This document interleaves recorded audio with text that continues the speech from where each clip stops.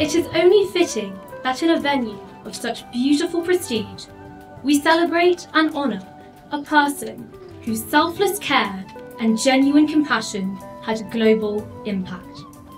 Someone who inspired international projects of public service and spiritual uplift that would secure a safe and meaningful future for the millions of lives across the world, and who preached and personified his law of loving service. In the joy of others lies our own. Pramukh Swami Maharaj is remembered as a people's guru who reached out to all, irrespective of race, religion and rank. Pramukh Swami's pioneering work has left a strong legacy throughout this country, not only in the form of the iconic Neasden Temple, which has become a source of pride for all 1 million British Hindus, but also through the growing activities of BAPS in the UK, with new mandirs recently opened in Manchester and Birmingham. And on the global stage, it is a source of huge pride for the entire global Indian community that the first Hindu mandirs are now being built in Abu Dhabi and Paris. This global impact is one of Pramukh Swami's enduring legacies, manifested not only through 5,000 temples and centres outside India, but in the special relationships he forged across the world and the thought leadership he offered. It also explains why we are joined this afternoon by a cross-section of colleagues from across Parliament, from both houses and representing all parties. Love, first of all. The concept of being able to work and serve everyone is, of course, in the DNA of the BAPS organization. And so the Pramukh Swami Maharaj's message about love for humanity, love for our fellow human beings, is a central part of that theme. The purpose of charity is service. It isn't to give because you have extra. It is to give because there are others who need it. And that, I think, is the essence of what the Pramukh Swami was trying to do. Pramukh Swami Maharaj lived by the maxim that in the joy of others lies our own.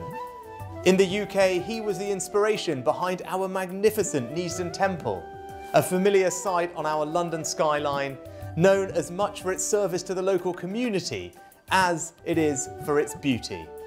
That dedication to Siva is found in all 14 of the mandirs Pramukh Swami inspired across the UK.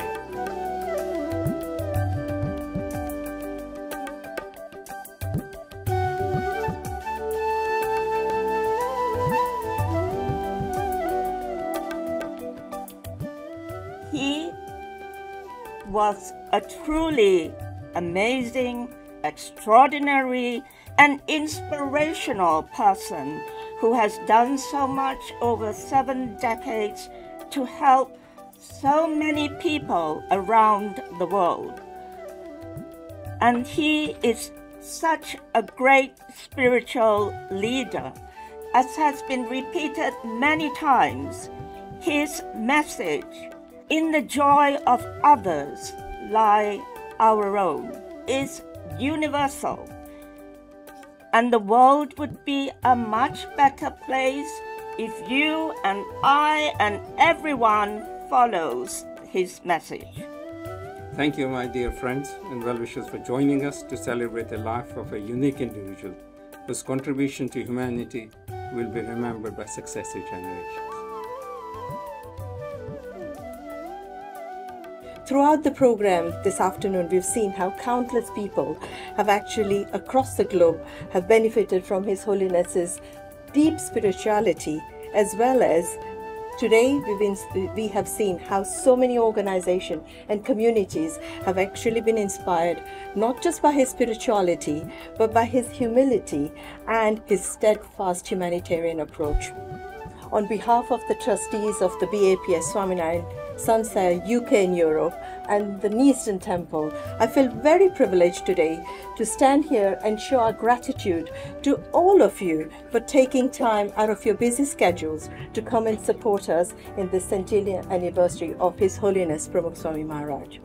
It's actually how far his words stretch, how inclusive it is, how many people are involved with those, and actually how we can all be part of that wherever we come from. It has been really enlightening actually, and quite joyous as well with the different people talking and the different groups and the different voices. It's been really lovely to be part of, so thank you.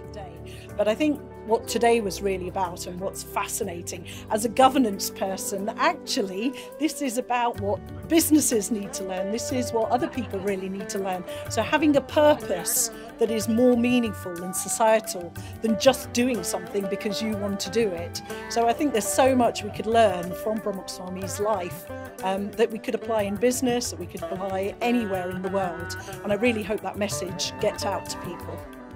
His Holiness Pramukh Swami, the wonderful work and the celebration of the work, but by such a diversity of people, and the speeches was just absolutely amazing really. It really bowled me over on how touching they were, and also bringing in the youth together with the older spectrum, and how His Holiness has reached out to so many people in so diverse areas, and not just for the Hindu community. I think that's a great, that's a great legacy, and we should continue building on that legacy.